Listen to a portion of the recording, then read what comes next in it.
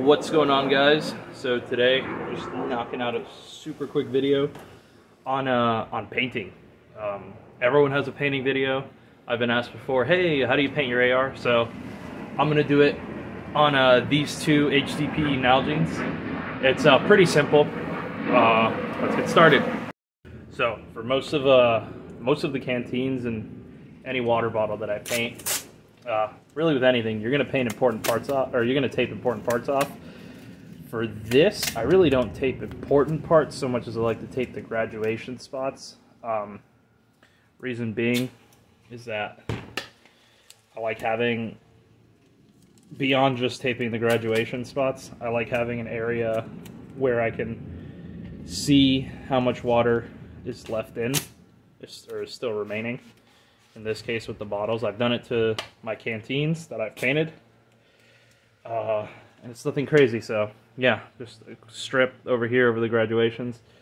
I don't mind too much how much is left. I mean, in this case, I'll just I'll just to where the milliliters are. And the other one, you know, like I said, I really don't care. So this is pretty easy. Seal the top, and then we'll put a quick base paint of this Brownells OD Green Aluma-Hide. We'll see if it works on this. If not, I'll reassess, shake up the can. I'll just stand it up.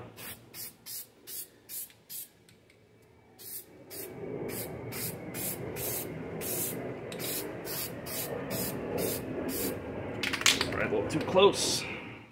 That's okay. It doesn't need to be perfect. It only needs to work.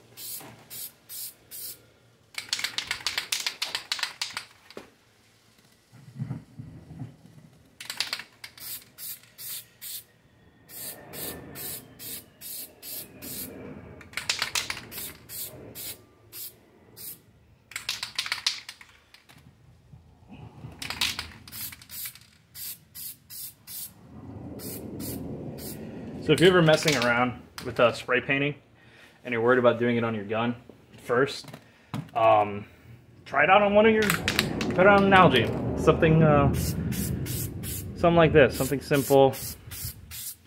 Not gonna miss it too much if you have to go buy a new one.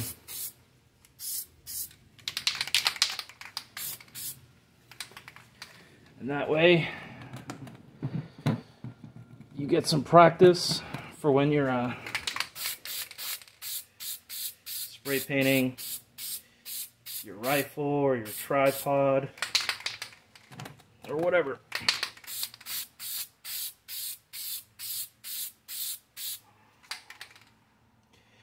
Very light, gentle touch. I really don't care if I get paint on my fingers too much, but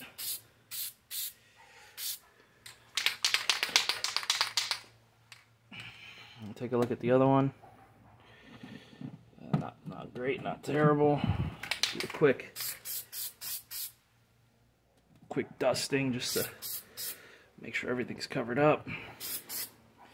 All right, now let it dry.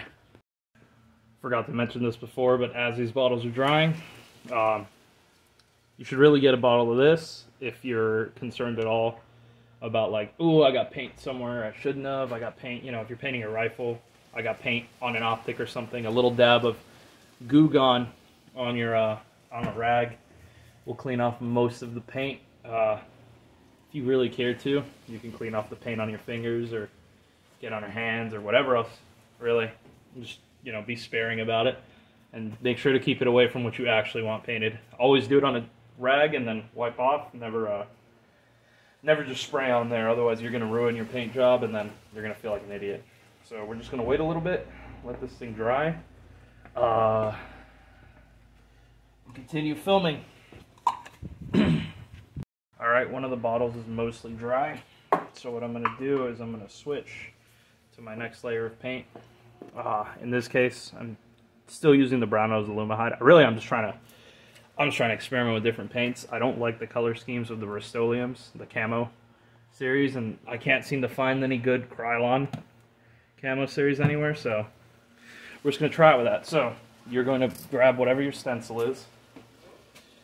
In this case, I'm using just the same mesh bottle.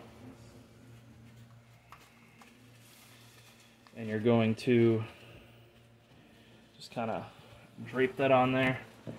Doesn't have to be perfect, doesn't have to, you know, you're not, contrary to popular belief, you're not doing this for a pretty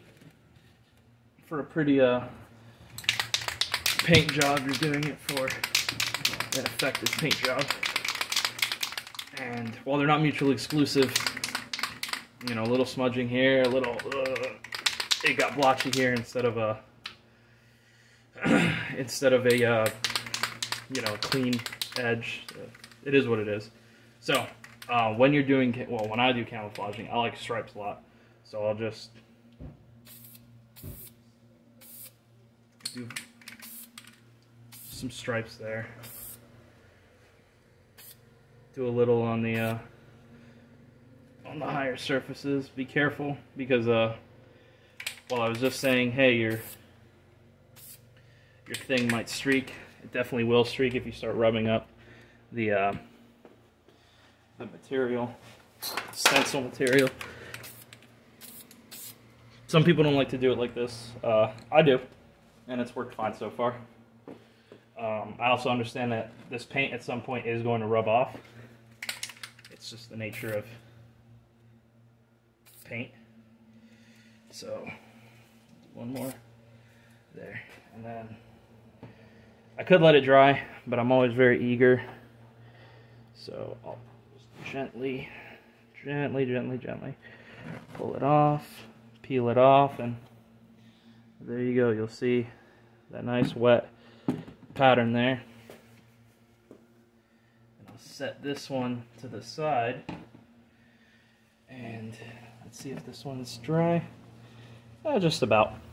So, same thing.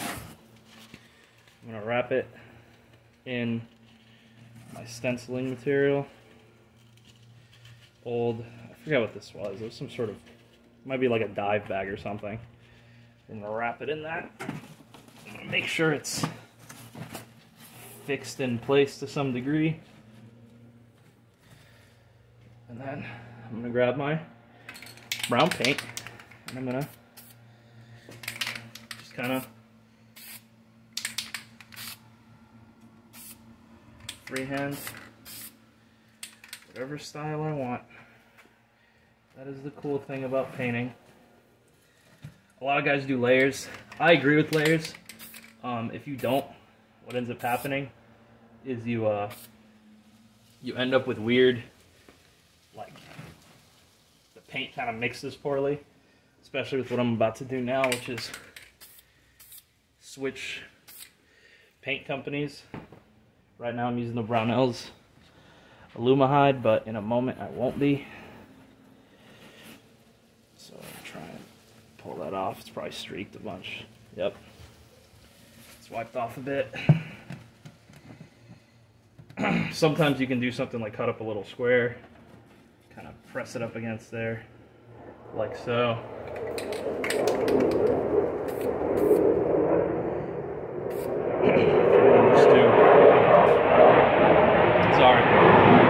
Oh, I live by an airbase.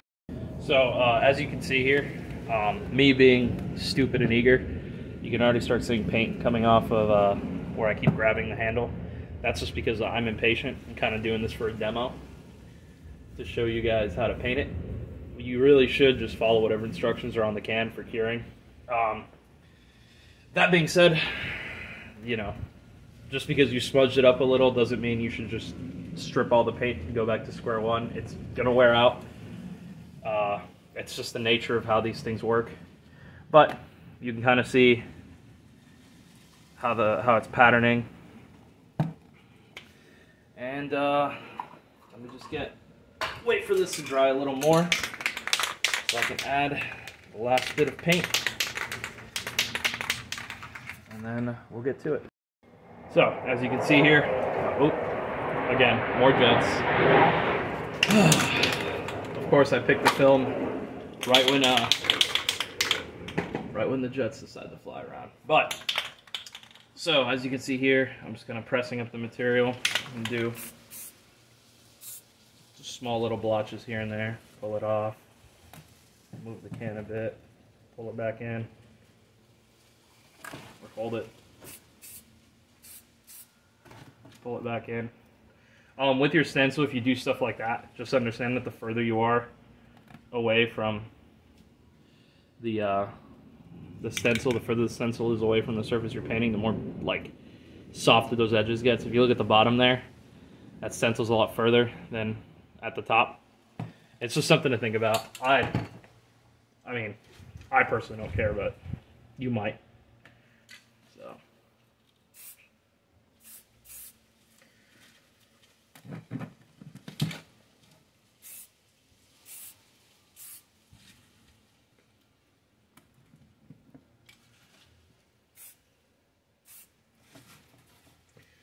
So yeah, there you have it.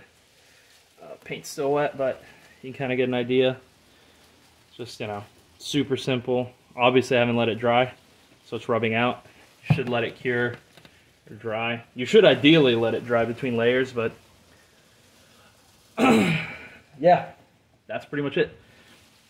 If you have any questions, feel free to watch this video again, or ask in the comments, or watch any of the other million videos there are on painting. Take care.